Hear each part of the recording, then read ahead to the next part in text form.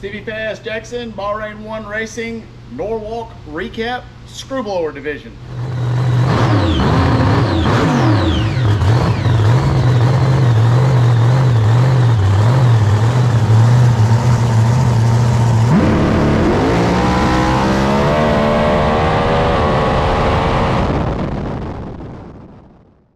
We've got a lot of questions and excitement about the performance that we just had at NHRA Pro Modified Norwalk. What happened came to happen, what happened, as well as some of the highs and lows of that event. So I'll take you through a brief synopsis of kind of where we ended up and how it happened and what we ended up doing. For the last 2 years, the roots blower combination has been at a pretty large disadvantage. Aside from a few Hail Mary runs that happen every 6 months, the powers that be have just refused to allow it to be competitive. And we've been beating our head against the wall and beating our head against the wall, and finally I'm just tired of doing it. So with this year being the first year that the screw charger, which I call the screw blower, the he-rotor, and the who charger being legal, I noticed that at the first few races it ran pretty well, but it didn't run nearly as well as I thought it should. And what I was fearing is that we were going to have another pro charger sandbag 2-year domination fiesta going on. So we discussed it a little bit internally in the team and decided to just bolt a who charger on an old wore out motor we had that we use for our testing when we're testing torque conversion stuff, and go out there and see what it run. So we bolt this deal on, we take it to our home track, the House of Hook, Jackson, South Carolina. 4,200 feet of air, it's 100 degrees outside. We poker down through there and run in the mid 380s to the 1/8 of a mile, which is pretty competitive, far better than what a roots charger is capable of.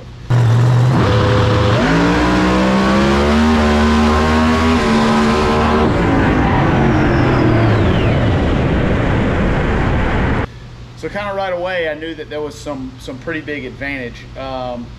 So we decided to bring this thing out to Norwalk, run it one time, and just see where it stacked up against some of the other screw cars in the class, as well as to try to give our team a shot in the arm. We haven't been running very well team-wide. Some of it bad luck, some of it new car blues, some of it just flat getting outrun. It's really difficult. NHRA Pro Modified is really the cream of the crop when it comes to racers and tuners. You think you're a hero everywhere else, and you come over here and realize kind of where you're at. So we took it, tested it at Dragway 42 before Norwalk. Again, very miserable conditions, hot and nasty. Ended up running 380 today, 380 with an 8. Shut it off 1,000 foot, went at 578 at 220.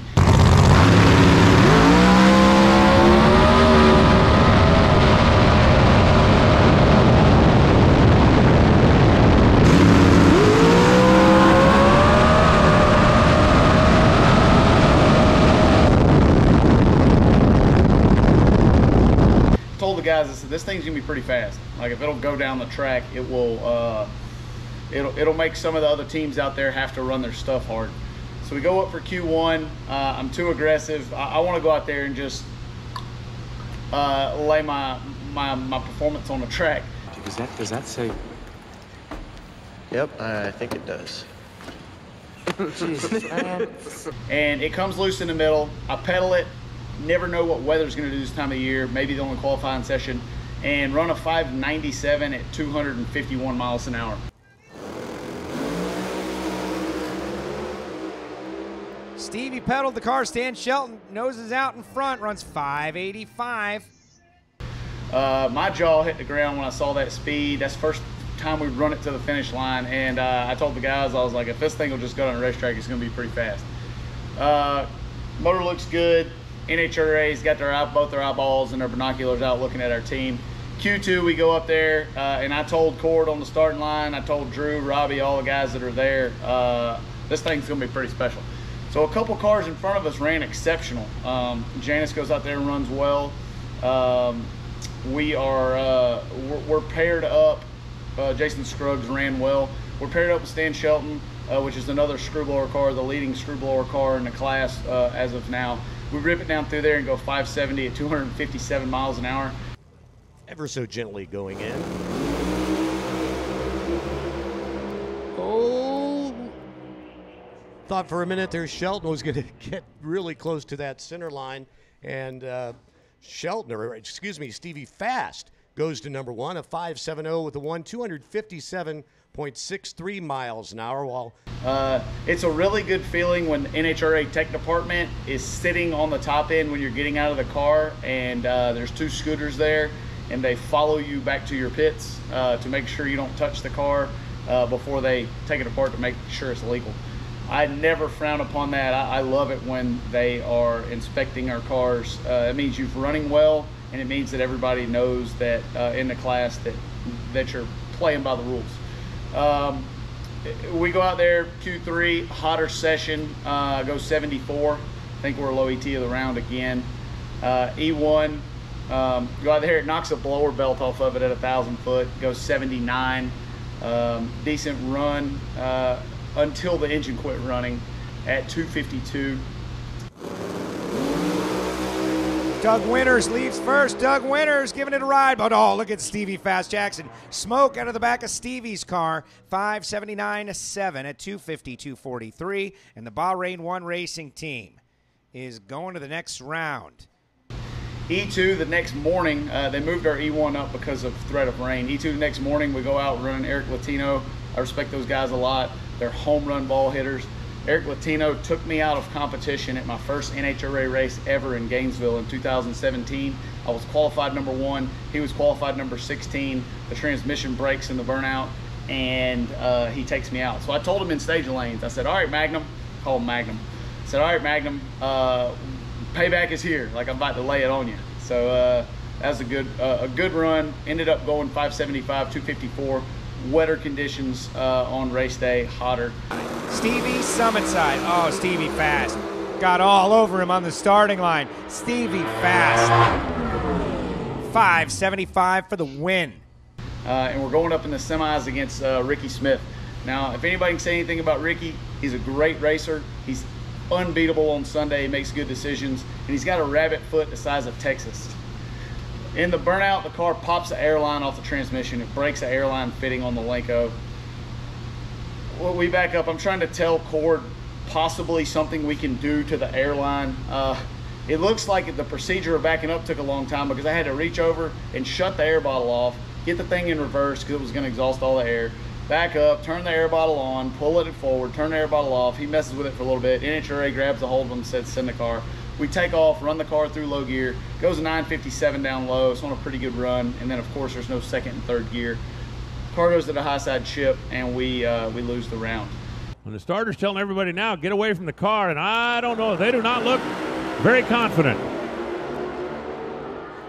And they were not very confident. We moved from, I think, 10th or 11th to 3rd in points, which is a really good move for our team. And we learned a lot about our combination. Charlotte, she's a really good proven car. When you get into a piece of pipe that just works, it makes it easy. So definite rule changes on the horizon. They're going to smack the screw blower. Hopefully they'll help out the roots. We're supposed to maybe see that this week or next. A lot of you guys are asking which car I'm bringing to Topeka. It depends on what happens with the rules. If I think that this is competitive, I'm going to bring this. If I think the Roots Charger is competitive, I want to bring that. Ideally, I want every combination to be able to win on Sunday. And I think if we have parity like that, we had a full field in Norwalk. Interest is coming back to the class as we get parity in. Parity is key to keeping car count up and to keeping it exciting on Sunday. I would like to see it where the driver determines the race every round of racing. And as we get the NHRA Tech Department's heart's in the right spot. I showed them all of my data. I'm an open book. I told them what I think it would take to slow this thing down, and we'll see. They're gonna hit us pretty good, and we'll see. It is what it is. You take the tools that you're given and try to do the best with it you can to win. Thank you guys. We had a lot of fans come out to Norwalk. It was great hanging out with you guys. It was good to see our team running back on top again, qualified #1 by a decent margin. I feel like we had the car to beat to win the race. Gremlins takes a lot of pieces to make this thing work. Something as simple as a $1.99 airline fitting can completely take you out of competition. So we're gonna plumb the whole system out of galvanized pipe like your air compressors in your shop. The car's got to weigh so much anyway, probably going to be heavier. Hopefully we can stop that from happening again. Look forward to seeing you guys in Topeka. We got a few weeks off. We're going to dive into Project Ronnie during this time off that we have, and get working on some more of that. I know you guys are asking a lot about that project. It's starting to get to the fun side of it, so I'm excited about it. Thank you guys for watching, and we'll talk to you soon.